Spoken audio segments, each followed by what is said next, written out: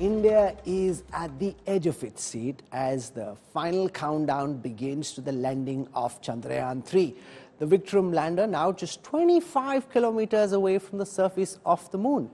At 6:04 p.m. tomorrow, it will attempt land on the lunar surface.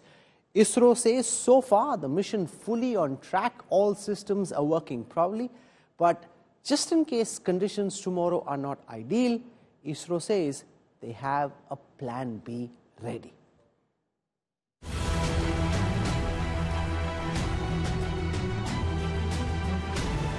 India's moon mission is hours away from a historic climax.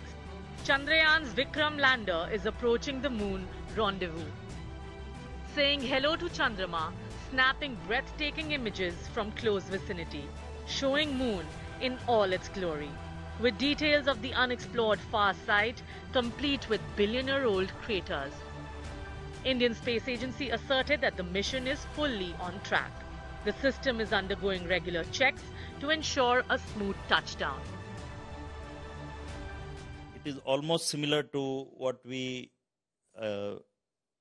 designed or developed for Chandrayaan 2, except for instead of orbiter now, because orbiter is anyway working fine, and it is still useful and it is giving a lot of important data which will be utilized for Chandrayaan 3 landing also. So we decided that orbiter will be replaced by a propulsion module, which duty is to take it to the orbit of moon surface.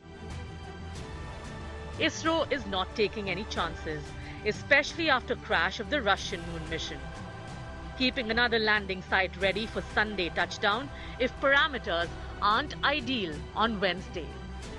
Former Isro chief K. Sivan broke down the final maneuvers moments before the planned touchdown.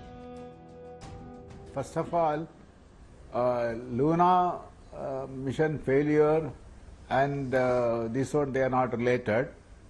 Luna actually that is have its own system, its own the sensor, thrusters, and it may have its own characteristics. But we have our own system, our own thruster, our own sensors, which it has been functioning very nicely and without any problem.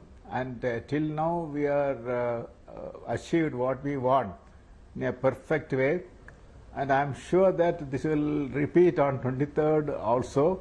So we will get a good landing, and we are not getting disturbed by the Luna 25 failure. They are not related, they are not a similar system, they are different system. Okay. So we are confident that we will be able to achieve without any problem.